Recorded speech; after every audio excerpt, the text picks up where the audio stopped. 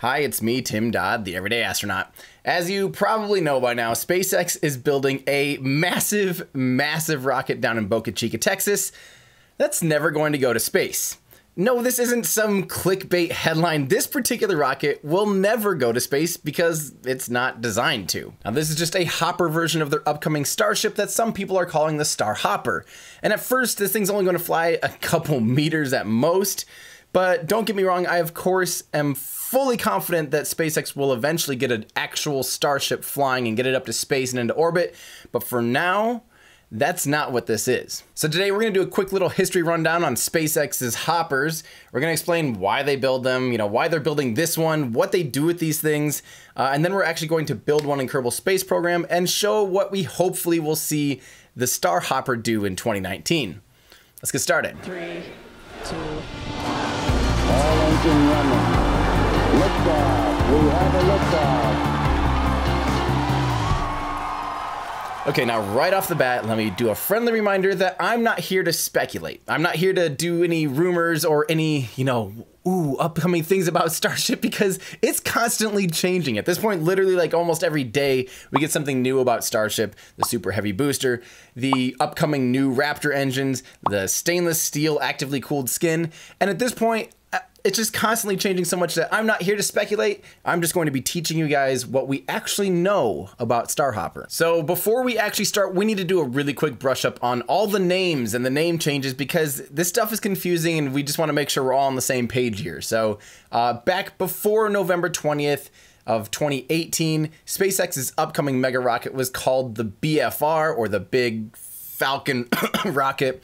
The upper stage / spaceship portion was called the BFS, or Big Falcon Spaceship, and the booster was called the BFB, or Big Falcon Booster. But since then, Elon announced a name change of the upper stage / spaceship that's now called Starship, and the booster is now called Super Heavy, and together some people are calling it Starship Super Heavy, but it's really hard not to just call the entire rocket still just the BFR. So let's start off with just a quick overview of what's been going down at Boca Chica. So we first saw some glimpses of SpaceX's latest vision for their Big Falcon rocket at the Dear Moon event in September of 2018. Now at that Dear Moon event, Elon mentioned that they plan to do some suborbital hops by the end of 2019. Well, fast forward to December 8th, and Elon just casually mentioned in 4 weeks they would have cool pics of the demo Starship that will fly suborbital hops. 4 weeks. This was surely just Elon time, right? I mean, there's no way they would have pictures of a hopper ready in 4 weeks. But before you know it, people on NASA Spaceflight's forums started showing pictures of a water tower company building a water tower-ish thing that just so happened to be exactly 9 meters wide.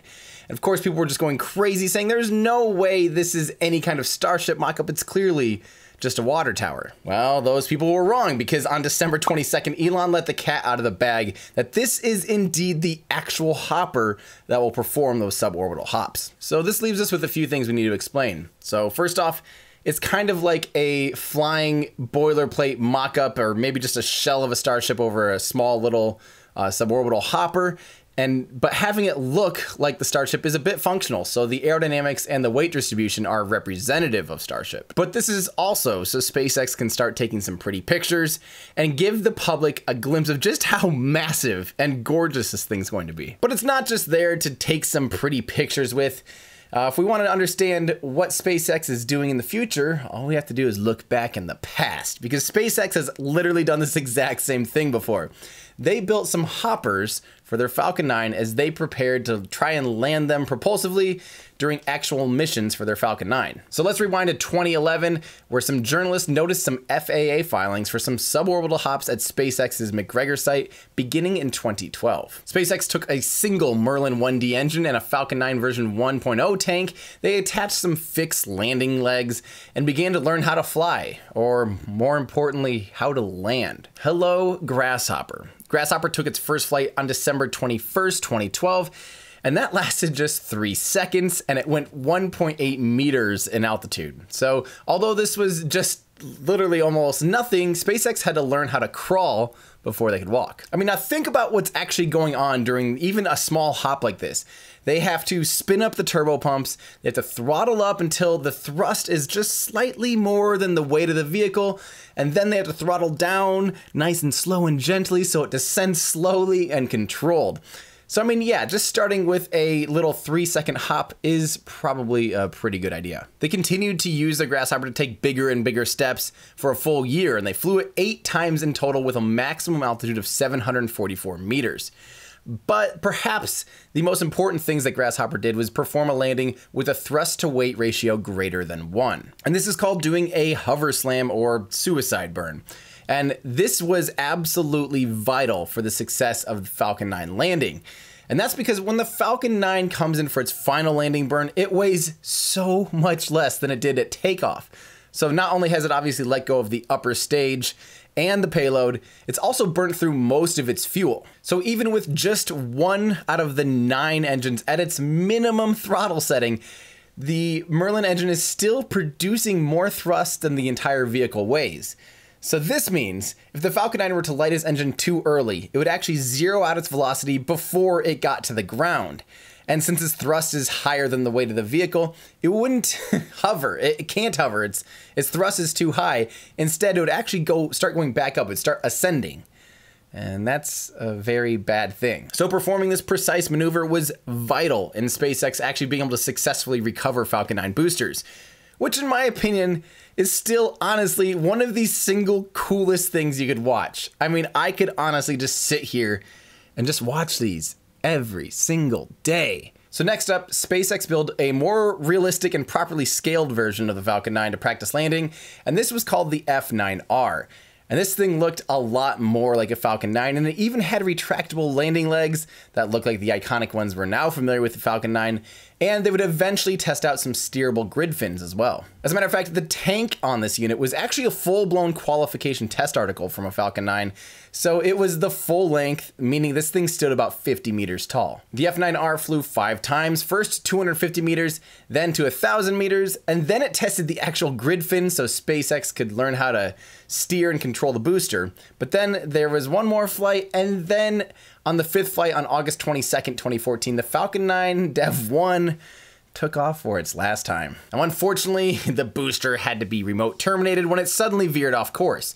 And that's because there was a blocked sensor that caused the anomaly. But SpaceX still moved forward confidently with the Falcon 9's landing attempts, since the Falcon 9 has redundant versions of those sensors. But the good news is these hoppers were very successful in teaching how to do hover slam maneuvers, how to precisely throttle through a landing phase, and how to maneuver around using only an engine gimbal. Now back to StarHopper, it's not going to be the first time they've tried to propulsively land an actual spaceship, because don't forget, they tried to do propulsive landings and hovering with their Dragon 2 capsule. Now, unfortunately, they ended up canceling propulsive landing for Dragon 2. I already have a video all about that. It's a little bit older, so bear with me. But it's still a really good explanation of why they actually canceled propulsive landing here on Earth, and of course on other bodies as well. And just like with the Grasshopper and the F9R, you always want to test real-life hardware. I mean, when you have new engines on a brand new platform with wildly different geometry, you want to test it. And you want to test it a lot. So that's where we're at today. We're seeing literally the new version of Grasshopper, but this time it's for Starship.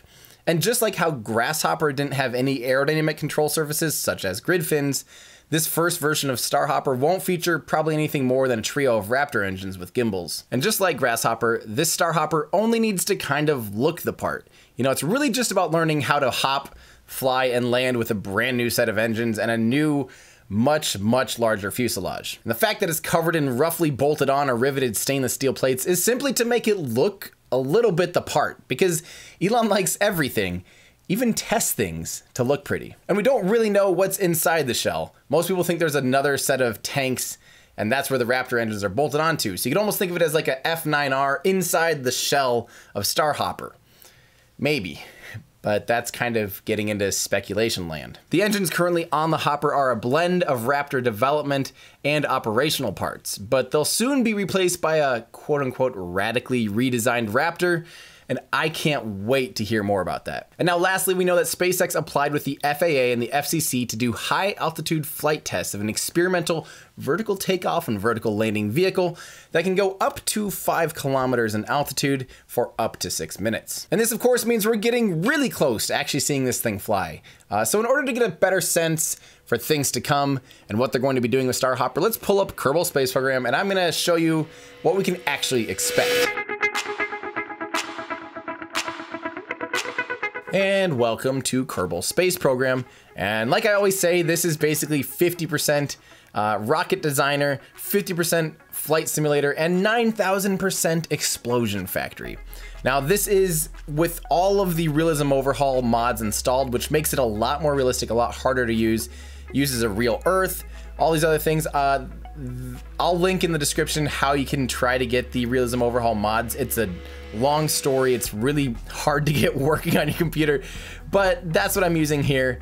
And what I'm gonna do is I'm going to take basically just the avionics. I'm gonna stick a 3-meter internal tank, which again is maybe a little bit speculation, but just for building this hopper, it's good enough. Just a 3-meter tank that'll be pressurized for the fuel. We're gonna stick 3 engines on this thing, and then we're going to slip this big, beautiful stainless steel aero shell right down on top of this, and this looks just perfect. All right, so first off, we better just learn how to just fly a tiny little bit, just little baby tiny hops. So this is all about precise throttle control. And one of the hard things about realism overhaul is there is a delay between throttle inputs. So like you'll throttle up or down and it doesn't change right away like it normally does in Kerbal Space Program. So it's a lot harder. It's very realistic. So doing this stuff, it might look easy, but it's really not. And so this is just a quick little hop up to a little over 50 meters in altitude. And the hard part is that these landing legs here are about the same width as the takeoff / landing pad. So actually performing a quick little hover is quite difficult. And again, all throttle inputs are delayed. So right when you think it's like stopping, all of a sudden it's just really hard.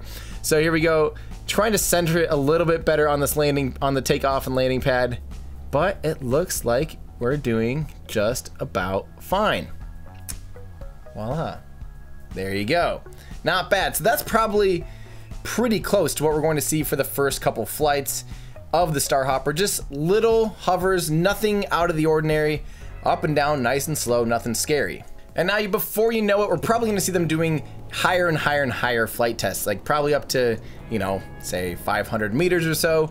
And not only going just straight up and straight down, but we'll probably start to see them divert and actually go sideways. You know, they did this same thing with the Grasshopper and with the F9R. They went up and would scoot over and come back down. Or I guess if they're, you know, really feeling brave and bold, they can sure aim themselves directly at the vehicle assembly building or that tent down there in Boca Chica. And they too can try to land the StarHopper right on top. I think that's pretty good idea in my opinion, as you can tell. Yeah.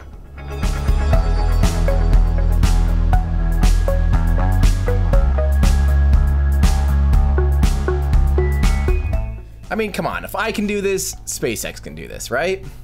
I dare you, land it on a building. Actually, to be perfectly honest, they are going to have more precise landings than this even, especially with the, you know, with the booster portion, with the super heavy booster. They plan to land that thing directly back on the launch pad, so they better be practicing like this. I mean, yeah, I'm sitting here kind of joking about landing on the vehicle assembly building, but they're gonna have to be insanely precise. Like we're talking down to, you know, half a meter of precision of landing in order to kind of get into some guide slots here. Now you're gonna notice I'm struggling personally, not struggling, I'm succeeding in landing on the vehicle assembly building. But this is kind of relevant actually. Dang it, I definitely should have kept scooting over. But hey, that's what the stairs are there for. Not bad, not bad. Okay, so next up, let's take this thing up quite a bit higher, about 700 meters in altitude. And we are going to work on turning off one of the 3 Raptor engines. And that's because this is something that they'll probably be practicing with StarHopper, is making sure the reason it has 3 engines to land with is not because it requires 3 in order to have enough thrust, it's so you have redundancy.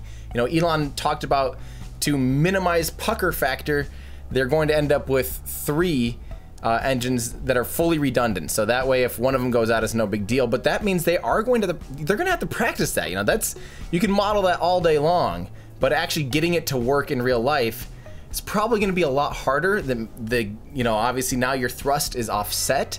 You're going to have to, you know, throttle to compensate and gimbal in towards the center of mass with your center of thrust now super out there. It's actually really hard. And as you may be seeing here, I wasn't exactly very good at it. I hope a computer is better at flying than I am. I don't know if I believe in that statement though. But as you can see, 2 engines, of course it is controllable-ish. You still have a decent amount of roll control, but it is going to have to fly a little bit crooked in order to actually stay maintaining its orientation and doing a nice slow touchdown. It's going to be difficult, but it's something they're going to have to practice. Is what if an engine goes out? You know, how that's something that the Falcon 9 currently, if the center engine goes out, they're pretty well screwed. Sometimes they do 3-engine landing burns, but I don't believe they have any contingencies yet, or they've ever practiced what if one of those 3 in the middle of the landing burn goes out. I don't know what the Falcon 9 can do. The Starship, on the other hand, has to be able to do that. You know, we're eventually talking about this landing on Mars. We're talking about this landing potentially point-to-point Earth transportation.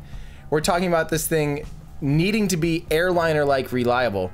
And if you can't have an engine failure in the middle of your landing burn and survive and have it really be no big deal, then that's not reliable. So this is something they're going to have to practice. And I hope they do a lot better than I did, because yeah, I know it looks pretty easy, but a computer's obviously going to have to be doing a lot better job than I am, because yeah, look at that. It took me a couple times and I had to add some better landing gear, but yeah, I eventually got a soft touchdown with just 2 engines. But again, I think they'll be doing a lot better job than I will be. Now, one thing to keep in mind here is that they're going to have to go pretty slow on descent, at least with the fixed legs on the StarHopper, because although, you know, this is pretty stable going up, when you're coming back down, now you basically have wings or fins at the front of your rocket. And the actual Starship will have the ability to bring those legs in, not fold them, but kind of fold them in dihedrally.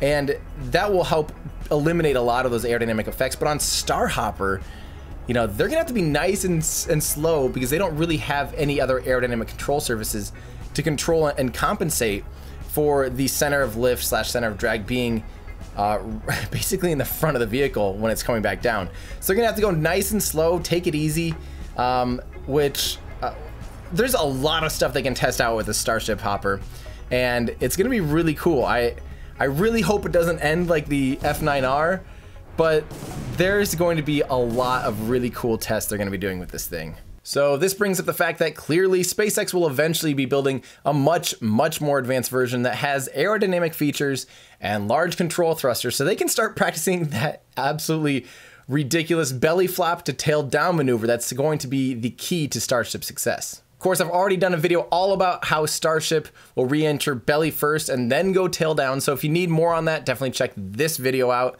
But we do know that at some point, maybe even by the end of 2019, we'll actually see a stainless steel Starship complete with the giant flap air brake things, the moving forward fins, and large powerful control thrusters. And Elon mentioned that eventually they're going to be doing supersonic re-entry of the Starship down at Boca Chica. They're going to fly out over the Gulf of Mexico, turn around, come back super fast, and practice that landing sequence. That will be absolutely amazing. And fun reminder, last we know, at least, the control thrusters won't be cold gas thrusters, at least according to Elon. Tipped out of space right now. In the Mars entry, it showed the craft coming in kind of on the long side of it. That's right. So how does it have that enough control authority to get to pitch it up and actually put a tail down? So you talk a little bit, are there really heavy thrusters that can... Yeah, there'll be heavy-duty control thrusters on the spacecraft. And there will be cold gas. There will be gases, methane, oxygen. And I mean, we're talking pretty powerful for as attitude control thrusters goes. I mean, we're talking 10-ton thrust type thrusters, or if not more. So for today, that's all I want to talk about with Starship and StarHopper, at least until we get some more concrete information. I mean, like I said, at this point, this info is just kind of trickling in all randomly, and it'd be literally a full-time job right now to stay on top of all these little changes and speculations and rumors. There are really good resources for other groups of people and other organizations that are doing a really, really good job of digging into this stuff and finding out all these fun things. Like the ones that I pay attention to the most are nasaspaceflight.com, Reddit/r/SpaceX, of course the SpaceX group on Facebook, there's teslarati.com, and then of course Scott Manley is doing a phenomenal job as well, staying on top of this stuff. So I'm actually gonna wait until we hear and learn more about the actively cooled stainless steel heat shield and talk more about, you know, things like the radically redesigned Raptors that might have like dual expansion nozzles and all these other rumors and speculation. I'll wait until Elon does a presentation or really gives us some hard facts to talk about. But meanwhile, we have a lot of stuff to look forward to in 2019. So stick around. I've got plenty of videos coming. I have a list that's literally like ever growing. I can't seem to chip away at it fast enough. But of course, I wouldn't be able to do this stuff full time if it wasn't for my Patreon supporters. So if you want to help support what I do, head on over to patreon.com/everydayastronaut. But also, while you're online, be sure and check out my brand new web store where I've got really cool new exclusive shirts and some fun hats and mugs and prints of rocket launches, Gridfin Nada coasters, lots of fun stuff. Check it out, and while you're there, you can click on music where you can stream my music anywhere you listen to music, on Spotify and iTunes and all that stuff, or right here on YouTube. I've got a playlist, so check that out while you're online. Let me know what you think. Thanks everybody, that's gonna do it for me. I'm Tim Dodd, the Everyday Astronaut, bringing space down to Earth for everyday people.